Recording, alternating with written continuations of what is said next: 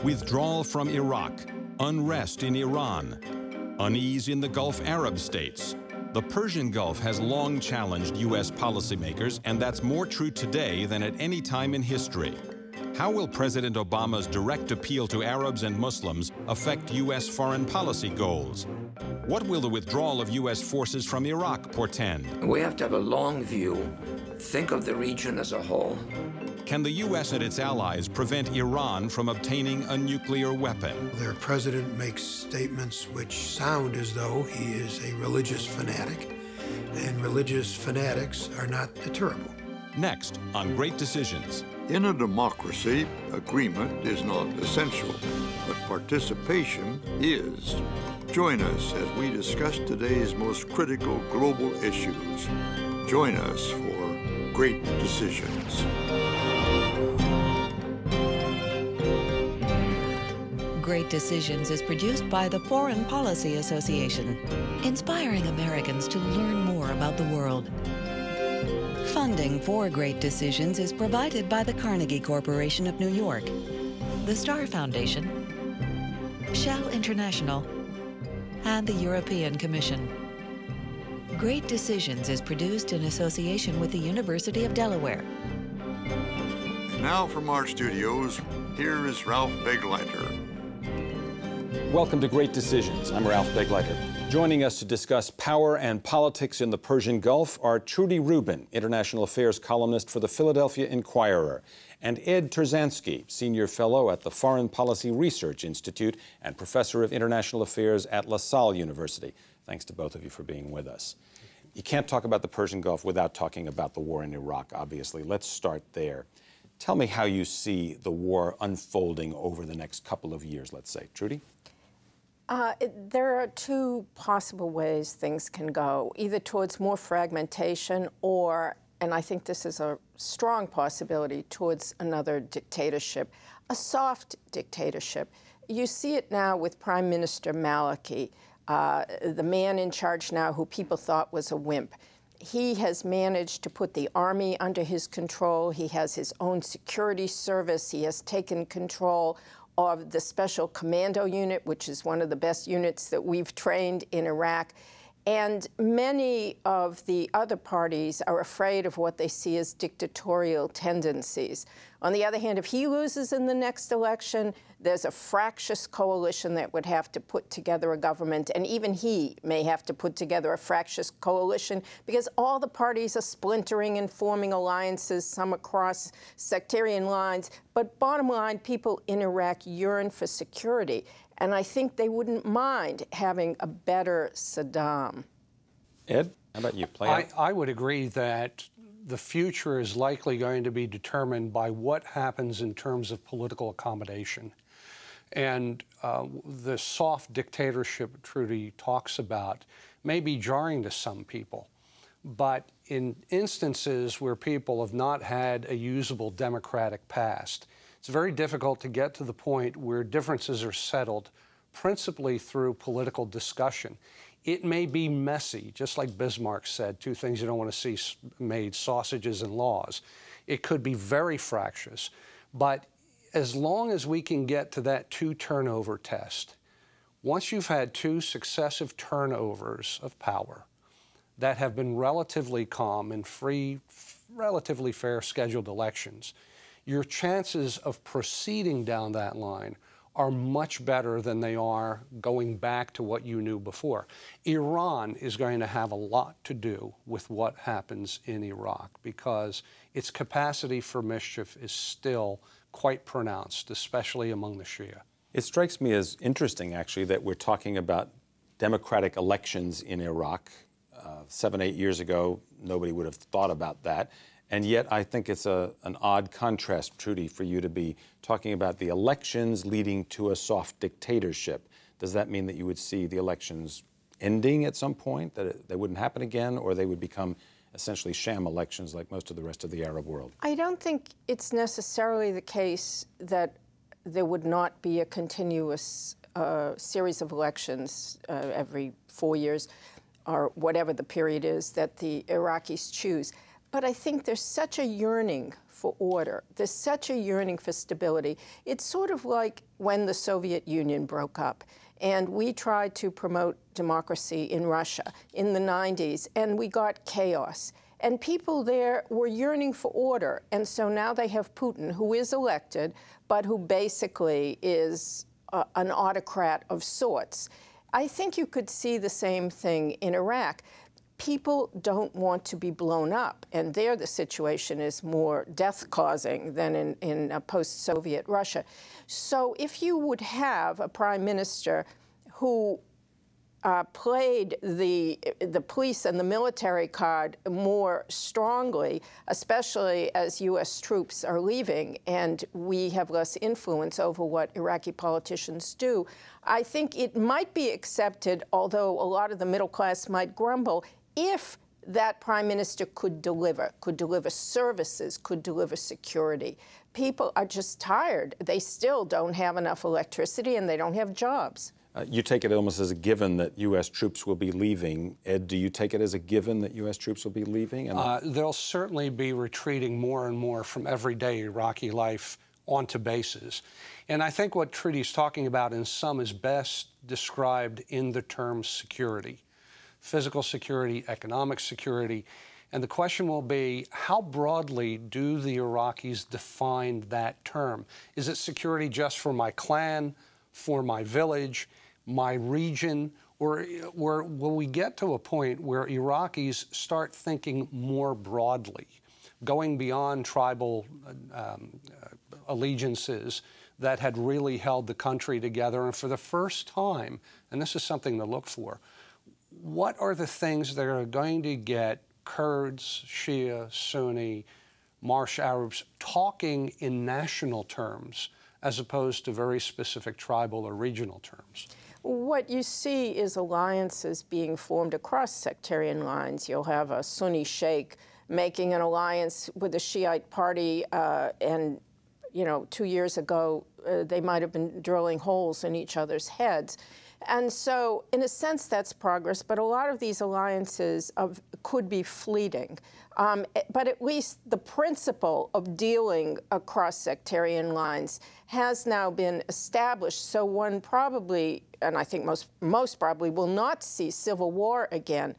The question is, what kind of a government can stop bombs? We've been talking so far about the impact of what happens in Iraq on the Gulf. Let's hear what some of our other experts that we spoke with think about how it's going to play out for the United States and U.S. troops in the region.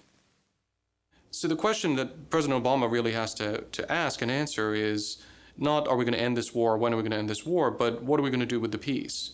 And what are we going to do to build on the sacrifices that we've made, and what are we going to do to build on the successes that we've achieved in order to try to develop an enduring partnership with Iraq, which I think could become a real key pillar of American policy in the region and a real force for a lot of things that we care about in the region. I think the real problem is that many Iraqis don't want to see the U.S. go. That having entered, many of the groups feel very vulnerable to the current government and see the U.S. as the guarantor of their security. So I think the real crisis is going to occur as we draw down past the 50,000 point, that groups are going to be asking the United States to stay. Groups are going to feel very exposed without the United States. So I'm not sure the United States is going to be able to take the boots off the ground completely. That some residual force serving to guarantee the interests of some of the American clients in the country aren't going to have to be remain to protect them. The American presence over the next year will be diminishing, and so will U.S. influence. But that's a fact of life. Let me ask you about George Friedman's comment. He says Iraqis may be clamoring, in effect, to have the U.S. troops remain in Iraq. Ed, do you think that's the case? I think it's very much the case with the Kurds. The Kurds in the north are very concerned, and keep in mind that when Saddam was still in power, we were the guarantors of their security for the most part after the '91 war. So they're very much interested in seeing some sort of American presence. And now the question is, how does Maliki and his government respond to that? Trudy, what do you think about U.S. forces there? I think it depends in part on which Shiite leader is prime minister, and there will be a Shiite prime minister. A Shiite leader who wants to present themselves as a powerful nationalist might feel compelled to push for a continued build down, even though in his heart he would know it was risky. But there are Shiite leaders who I think would recognize that they want some troops, not just to keep sectarian conflicts from bubbling like in the north, but also as a sort of buffer against Iran, because Iraq will be close to Iran. But in a way, it can be an intermediary between the United States and Iran, because it will be a Shiite-led government. And having a few U.S. troops, not a huge number, but some thousands. What are you talking about, 50,000, 20,000, 100,000? No, I would say 50 or under. That, in a sense, gives them a little buffer against Iran while lowering the feeling of threat that Iran perceives and allowing the Iraqis to play the role that Iraqi Shiite leaders and Kurds have told me we should encourage them to play, which is an intermediary between us and Iran and an intermediary between Sunni Arab states and Iran, because after all, even though the majority in Iraq are Shiites, they're also Arabs. And let's talk about Iran for a couple of minutes here. First of all, paper tiger or serious military contender in the Persian Gulf? Oh my goodness, a very serious contender because of what it does through proxies throughout the entire region. The Iranians, I used the term capacity for mischief a little while ago in reference to them. They have an extraordinary capacity for mischief. On a breakneck pace toward the acquisition of a nuclear weapon, which is likely going to set off an arms race in the region. The Saudis and the Egyptians have already signaled that they're interested in having their own nuclear weapon. The Iranians just, they are a dilemma for us. And I've heard the expression that problems have solutions and dilemmas have horns. Well, we're all caught on the horns of the Iranian dilemma because the Iranian people would very much welcome Western-style existence much closer to what we have in the United States, and actually very good relations with the people of the United States. The people running the country, however, have a much different point of view and are very busy supporting Hamas, Hezbollah, even al-Qaeda, both in Iraq and the Taliban in Afghanistan, causing the death of Americans and allied soldiers. They are players for the long term. Come back to you in a second, Trudy. Let's hear what some of our other experts have to say about the Iranian-U.S. tensions. I think that we should talk to people who we have very fundamental disagreements with. We do with Iran. We ought to tell them why, to their face.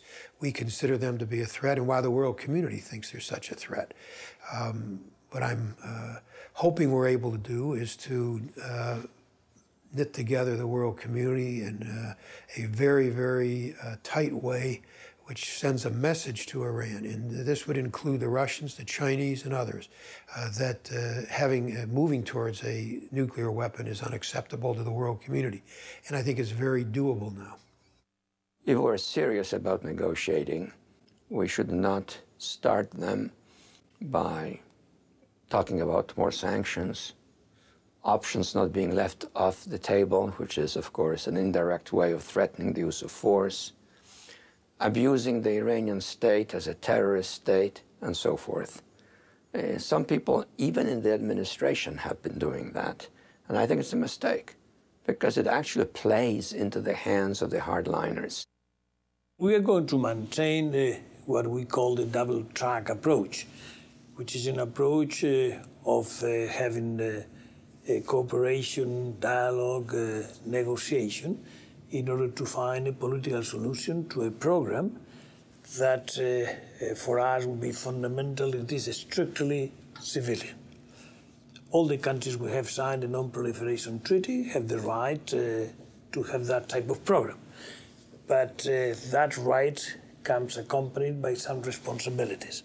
And the responsibility is to give to the rest of the international community the objective guarantees that these programs are strictly civilian. If the objective is to make sure that we prevent Iran from having an actual nuclear bomb rather than preventing Iran from being able to build one, then I think that is fully doable. And there are plenty of instruments at our disposal that can be used, including verification and inspections by the IAEA that have not been fully utilized. But the most important thing to remember is if Iran is attacked, it will respond. And its most important response will be mining the Straits of Hormuz and the rest of the Persian Gulf. And if that happens, then the consequences to the world economy will be enormous. All right, so we've seen all the threats laid out there. Trudy, what's your view of Iran's role in the region?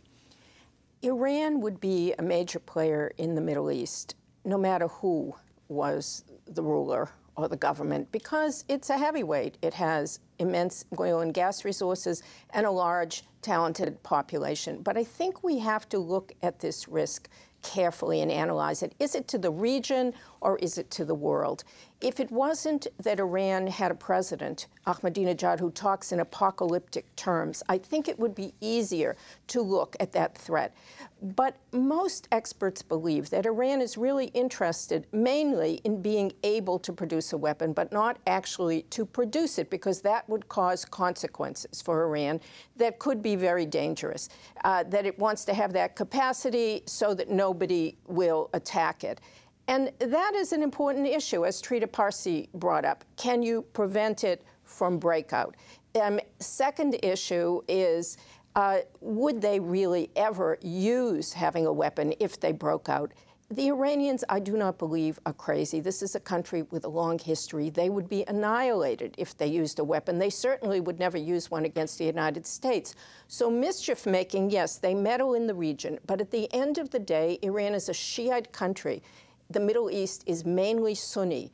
Iran cannot dominate the region. It can make trouble. And I think we have to look at it in that context in deciding how to deal with Iran and not overblow the threat into something that becomes hysterical. Let me ask you a question that is kind of focused in another direction, but about Iran still. Saudi Arabia has been sometimes a player in the Arab-Israeli peace process. They've had several proposals made and so on. Does Iran's threat to Saudi Arabia, in a strange way, create a strange bedfellow in putting a common interest between Israel and Saudi Arabia? Yes, up to a point. What the Saudis are afraid of, again, it's not nuclear Iran. It's Iran interfering in their ethnic disputes. The Saudis have a substantial Shiite minority that lives in the oil region. They don't want Iran stirring that up. Similarly, in other Gulf states like Bahrain, again, Bahrain has a Shiite majority. There are Shiite minorities. That's what the region is afraid of, and also of Iran's meddling in the Gulf and being too much of a heavyweight there.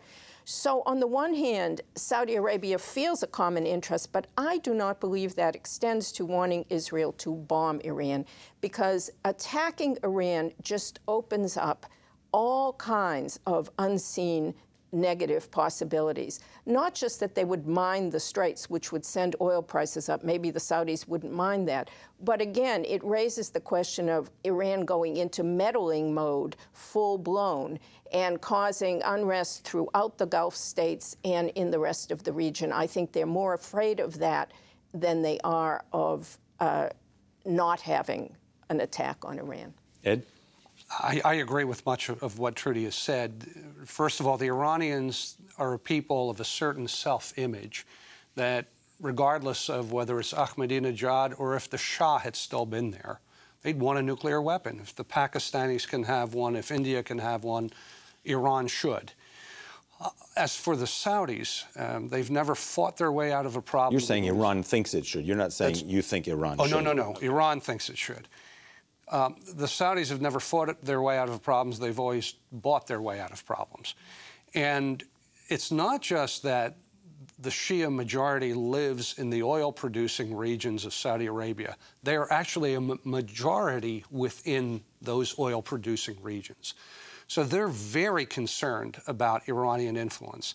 And I think everyone agrees that, and I would imagine the Israelis also would agree, that if they had been pushed to the point where they believed they had to strike at the Iranian nuclear facilities, it would be terribly costly for their invasion force. A lot of those planes wouldn't make it back, and the consequences coming out of that would be absolutely horrible. So here's the question. considering how much the Iranians have invested, tens of billions of dollars, and the problems that went with it, in trying to get the capacity to acquire a nuclear weapon, are they not going to acquire the weapon? I would suggest that it may be a bit off point to suggest that, no, they just want the ability to build one, but not to have it. I think they want to have it and then to use it politically, because nuclear power is just unusable. The minute you press the button, it's pretty much, you've thrown out all of the reasons why you got it in the first place. Can the U.S., Israel, and Saudi Arabia live with Iran with a nuclear weapon? We may have to, because I cannot imagine what it is that the United States or any combination of the states would offer to Iran today that would make them say, you know what, you're right. Forget the tens of billions we've spent and all the trouble. We're going to move in a different direction. I can't imagine what it is we'd offer that they would accept and that we would not find absolutely unpardonable and untenable. Trudy, you disagree with that, or? No, I basically agree. I think the one thing we could offer, and I don't know whether this will be offered, and I have doubts whether it would succeed, is an idea that's been thrown around for years, which is that you would have an international consortium that would produce enriched uranium. And I'm not sure that this Iranian government would accept even a compromise like that. However, we cannot forget that there is still a lot of turmoil inside Iran. The opposition is not over. The leadership is divided. And the opposition leadership, even though they're sons of the revolution and say they want nuclear capacity, clearly are more interested in a more healthy relationship with the rest of the world, and we don't know how that struggle is going to play out in the end. Got to spend a couple minutes thinking a bigger picture in the region. Let's hear what our experts have to say about the overall Persian Gulf region. Actually having Iraq emerge as a reasonably stable polity that is not predatory and that is not itself unstable and attempting to destabilize its neighbors will be in itself an extremely positive development in the region. On the other hand, it does distort an equilibrium that had grown up, where the Saudis were one pole of the equation, the Iranians were another pole of the equation. Now you have a third pole. We have to have a long view, think of the region as a whole, and ask ourselves, what reduces our presence? What increases the probability of the United States being bogged down for many years to come in a large, seething regional conflict? What is the long-range danger to Israel? And then act intelligently on that basis and not be manipulated into overreactions or moves either calculated to or in any case contributing to the collapse of a serious negotiating effort. Iran already is the major power within the Persian Gulf. Absent the United States, the Iranians are in a position with their current military forces to impose a pax on the region, to dominate the region. Whenever the United States is unwilling to deal with Iran, recognize Iran's role, negotiate with Iran, their response has been to make it as costly as possible for the United States to pursue that policy of non-recognition. That means playing its cards against U.S. interests in Lebanon, in Israel-Palestine, in Iraq, in Afghanistan, in the Persian Gulf, areas that are of vital security interest for the United States, in which also the U.S. is quite involved in. So real quickly, just brief answer if I could. Russia and China, will the countries of the Persian Gulf basically prefer to turn to the U.S. for connections and military hardware, or would they likely side with either Russia or China, building up those two countries' influences in the region? It's not a zero-sum game. They'll play everything based on what the situation demands at the time, and there's a risk in going all in for one side or the other. I don't see themselves allowing to be. I don't see them allowing themselves to be put in that. Final word, Trudy. I think the Gulf states are more comfortable with the United States, even though often they can't understand what we're doing. Trudy Rubin, columnist for the Philadelphia Inquirer, thanks very much for being with us. And Ed Terzansky, Senior Fellow at the Foreign Policy Research Institute in Philadelphia, Professor of International Affairs at LaSalle University. Thanks both of you for being with us on Great Decisions. And thank you as well for watching Great Decisions. I'm Ralph Begleiter. We'll see you next week. To learn more about topics discussed on Great Decisions, visit our website at greatdecisions.org. Great Decisions is available on DVD. To order, visit shoppbs.org or call 1-800-PLAY-PBS. Funding for Great Decisions in Foreign Policy is provided by the Carnegie Corporation of New York, the Star Foundation, Shell International, and the European Commission. Great Decisions is produced in association with the University of Delaware. Next time on Great Decisions in Foreign Policy. Even the famed military strategist Sun Tzu acknowledged that to subdue the enemy without fighting is the height of skill. Yet more resources throughout history have been devoted to military endeavors than to peace efforts.